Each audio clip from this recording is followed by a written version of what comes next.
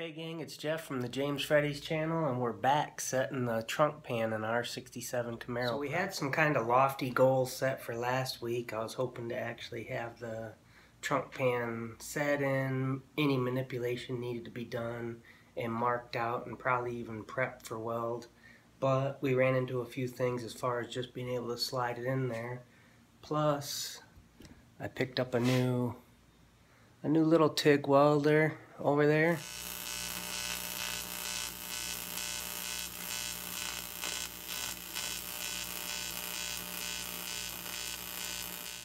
So I've got it to where it's set up in here pretty nice. There's a few issues that once I get the pan out, I'll be able to hopefully play around with a little bit, and we'll be able to continue on. One minor issue I'm noticing is in this area from the stamping and then bumper reinforcement welding, the floor pan's bent a little bit. Here at the frame rail flange all the way along, I'm getting really nice fitment, but there's a third bracket in this shock mount cross member that's in here, and it's kind of left a little bit bulbous, so I'm going to take my hammer and a spoon and smack it down flat a little bit, and hopefully that'll allow this area right here to set a little better against the frame. Get this floor pan out of here and onto the stand so we can start drilling our plug welds.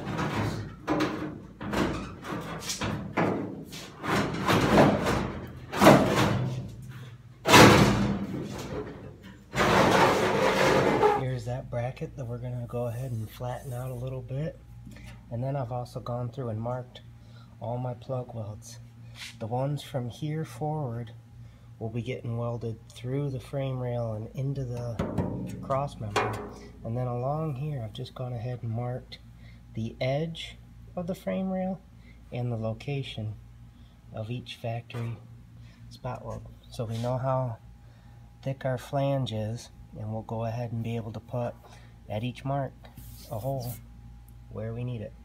We'll go ahead and knock this area down so our tail here kind of flips up to fit along our frame rail better. Same thing over here. Just make that a little bit smoother.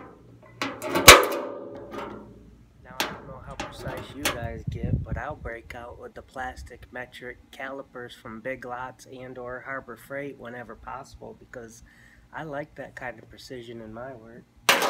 We'll start off by drilling an 1/8 inch hole, and then we'll step them up to 5/16 with a unit bit. Holes are all drilled, areas are all prepped for the back weld. Been shaken up and put one coat of the zinc rich weld through primer on, and now I'm going to put the section.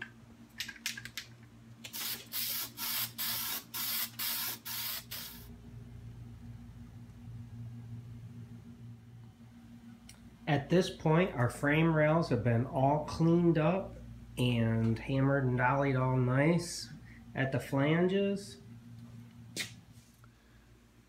Weld through primer has been applied to the frame rails, and now I've decided that I'm going to go ahead and take this cross brace out before the floor goes in. I think it's going to be more advantageous to go about it that way.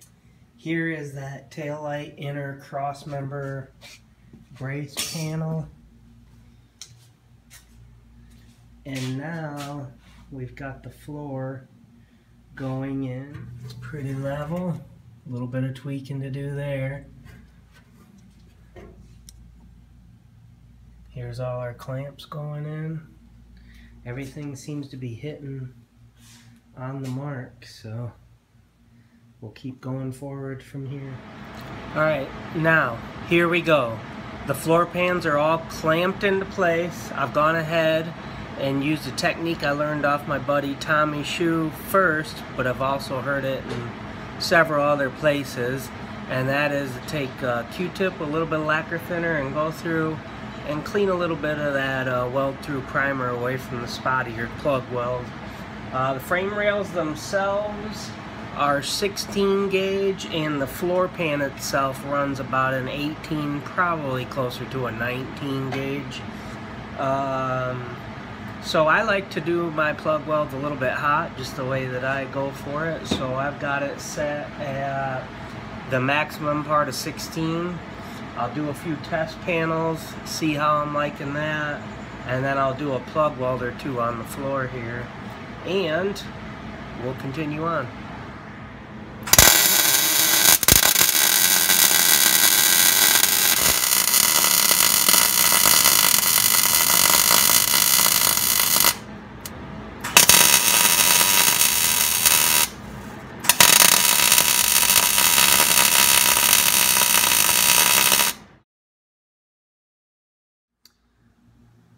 We've got a few more plug welds to do along the front, and then we got to dress our welds. So, trunk floor pan is 99% in. Hope you guys enjoyed coming along for the ride, and stay tuned as we continue on in the car. Thanks so much.